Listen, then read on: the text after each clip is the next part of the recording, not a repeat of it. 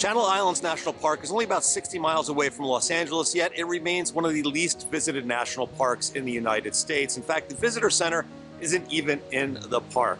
Now, why is it like this? Well, it can be intimidating to visit. There's boat schedules, there's permits. Each island kind of has its own deal. So in this video, I'm going to show you the easy way to visit the Channel Islands. In this simple 2-day itinerary, we're going to have kind of the easiest boat schedules, the easiest permits to get.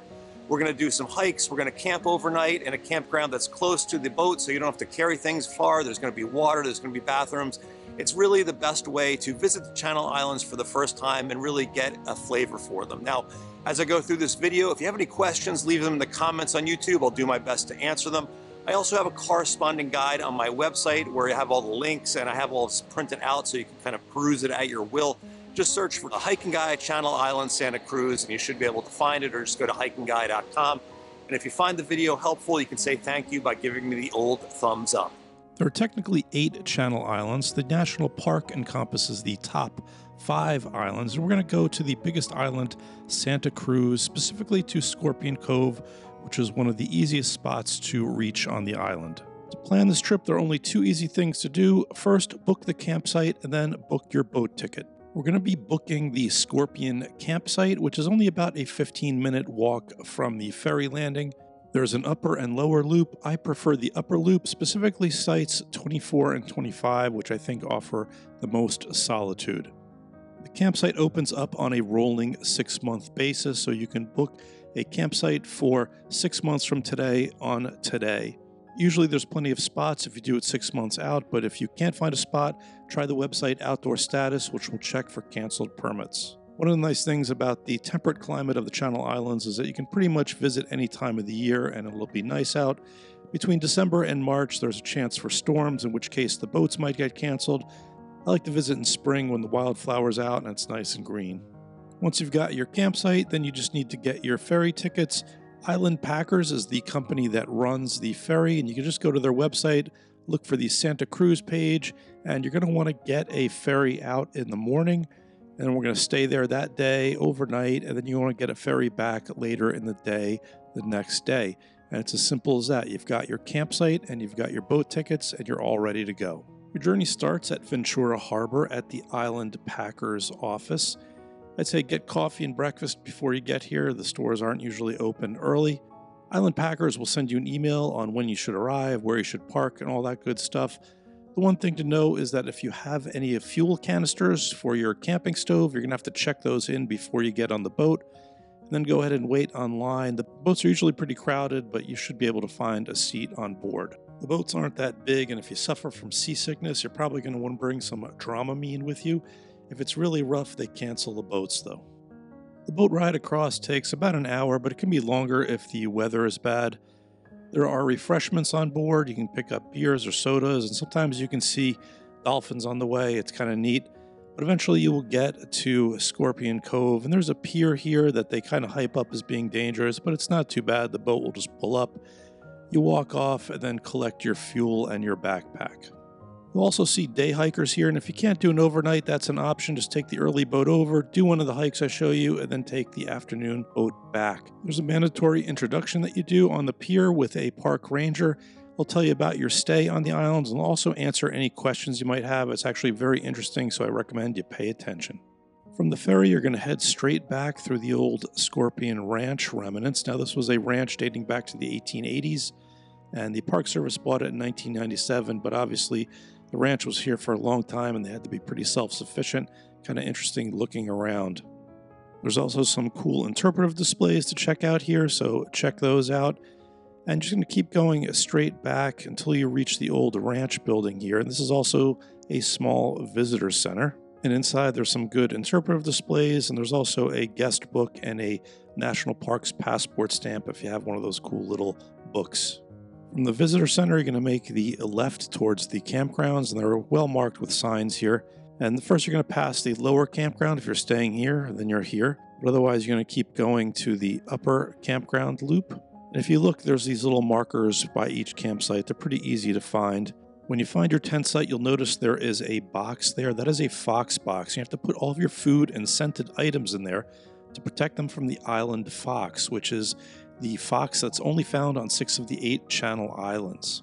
And each island has its own subspecies of fox. They're about a third the size of the gray fox that you'd find on the mainland. They used to be endangered, but not anymore. And obviously don't feed them. Use the box. That keeps everybody healthy and happy. Both campsite loops have bathrooms, and the bathrooms are really nice inside. There's toilet paper, all the stuff that you need to do your business. And there's also water at both the campsites, so you don't have to lug a bunch of water with you. When you come here, just fill up when you get to the campsite and you'll be all good. It can get pretty windy at the campsite, so you're going to make sure that your tent is tied down and staked out properly. In terms of gear, you really don't need anything special for the islands, just a normal sleeping pad, quilt or sleeping bag, tent. You can't buy anything on the island, so make sure you just bring everything with you. Obviously, you're going to need a stove, some food, and of course, you don't want to forget your headlamp. Remember that you're in the middle of the ocean, so having a rain shell or puffer jacket will help. It does get a little bit cool at night, so just prepare accordingly.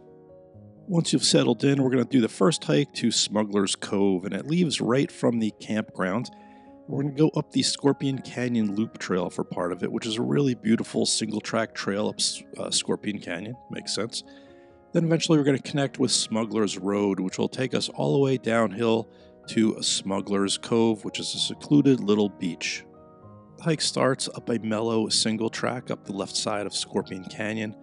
Really beautiful rock formations on the other side as you hike up here.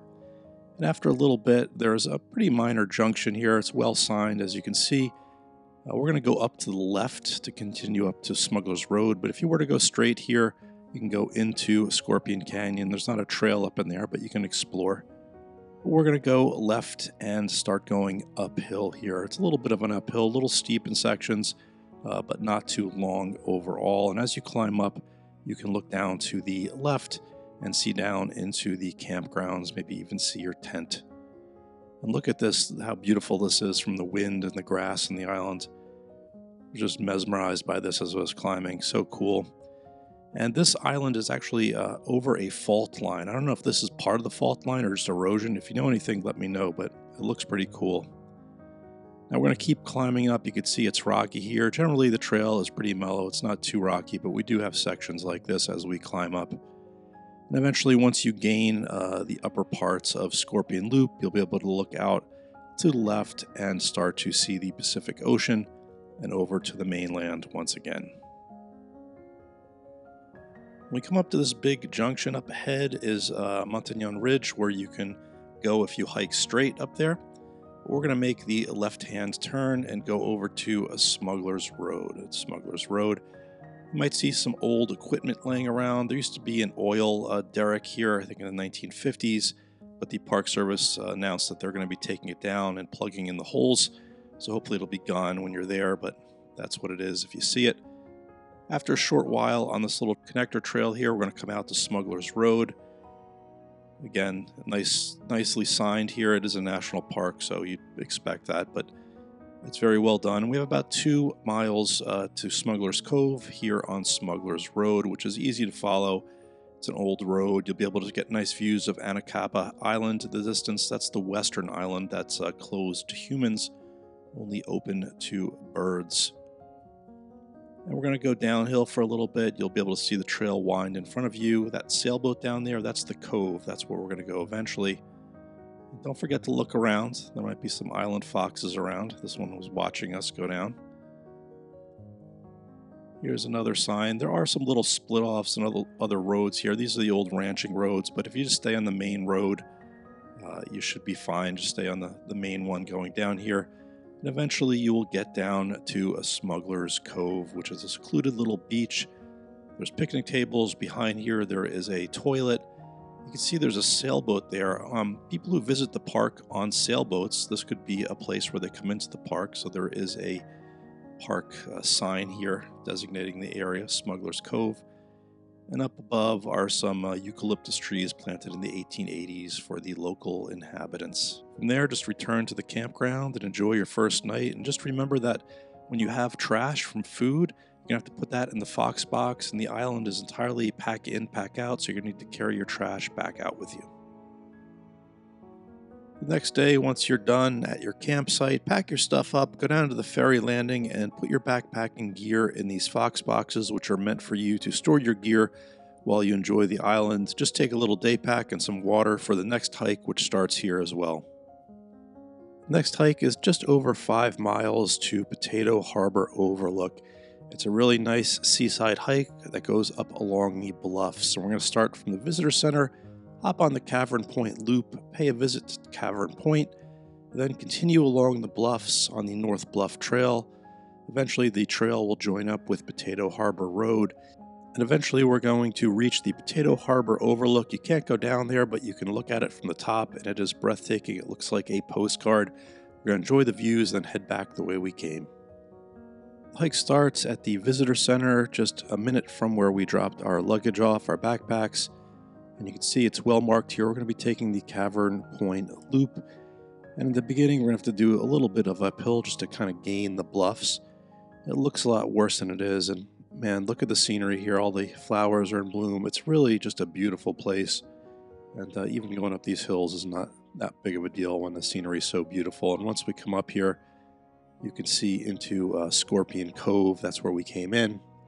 And then these incredible ocean views that will follow us for the whole hike will start to appear as we get up on the bluffs here. A lot of the trails like this, just right along the side. Those mountains on the other side of the channel, that's Los Padres National Forest. The mountains are usually covered in snow in the winter, not always. And we're just going to continue along. There are some sections where we go a little bit away from the bluffs, but we're going to come to this big intersection here. We're going to make the quick right-hand turn, a little spur trail, I think about 80 yards off to the right, to visit Cavern Point, which is a little point out in the ocean. The cavern's underneath it. I'll show you how we can see side of it in a second or two, but we're just going to follow this little trail out past this rocky soil here. There's a little stone marking the point, and it's really just a nice panoramic view. Look at the snow-capped mountains and the clouds in the distance. There's a little marker for Cavern Point, and we're just going to come up here and enjoy the views, which are obviously rather panoramic. We can see across, you could see down. Sometimes you could see some seals and sea lions on the rocks, but just a really cool place with some great views. Once you're done at Cavern Point, just go back to that intersection. We're going to be making the right. We're going to be making the right-hand turn here, and you can see the trail heading off there, continuing up along the bluffs. We're going to avoid this turn off to the left, a little service road, service area. We're going to continue on the Cavern Point Loop Trail. And as we continue, I want you to look back. You're going to get a nice view of Cavern Point. You can see some of the caverns underneath the point that it's named after, and you can find those caverns along the whole hike, not just here. Obviously, the flowers are in bloom. It's the spring. Really, really nice here as we continue down to this narrow point. It looks a little sketchy. It's not so bad, but the views, again, I live in Southern California, and I live on the ocean. The views from here are just at another level. We're going to continue down here to our next little trail junction. And obviously be careful when you're near the cliffs. Don't go too close. You don't want to get into trouble there. But we're going to continue down along until we get to the next junction where we're going to leave the Cavern Loop Trail behind. And here you can see we climb up another well-marked trail. We're going to go right on the North Bluff Trail towards Potato Harbor Overlook. Back on a single track, a little bit of an uphill. But again, this is, I think there's about 600 feet of total climbing here. Once we're up on the bluffs, it'll be the same as it was before, but, you know, a little bit less traffic because the Cavern Point Loop can be a little popular, but there's never a whole lot of people here. When we get to this junction, we get down to Potato Harbor Road, and we're going to continue straight on the last stretch here on Potato Harbor Road until we get to the overlook. And here we are. This is not the overlook. It's marked with a sign. There's definitely views from here, but don't get fooled. The overlook is just kind of one little cove over, but the views here are obviously worth checking out. We're just going to continue a short ways down to the Potato Harbor Overlook. It's called Potato Harbor because it's in the shape of a potato, but again, it looks like a postcard, right? You can look down through the crystal clear waters All of the waters that surround the Channel Islands National Park are part of the Channel Islands National Marine Sanctuary, which was formed in 1980, protects over 2,000 species of marine life, including endangered whales and other endangered species, and has extensive kelp forests here, which are thriving ecosystems. There's also some great views of the rest of Santa Cruz Island. It's actually the largest island off the west coast of the United States. It's about 4 times the size of Manhattan. From here, just hike back to the visitor center and hop on the ferry home, and that is your perfect 2 days in the Channel Islands. That's it. Again, if you have any questions, leave them in the comments. And if you want to visit the Channel Islands, but you can't make this happen, you can also visit Catalina Island. Catalina Island isn't part of the national park, but it is a Channel Island, and there are good backpacking opportunities and visiting opportunities there. I'll put a playlist up on the screen that gives you some options if you want to try that out as well.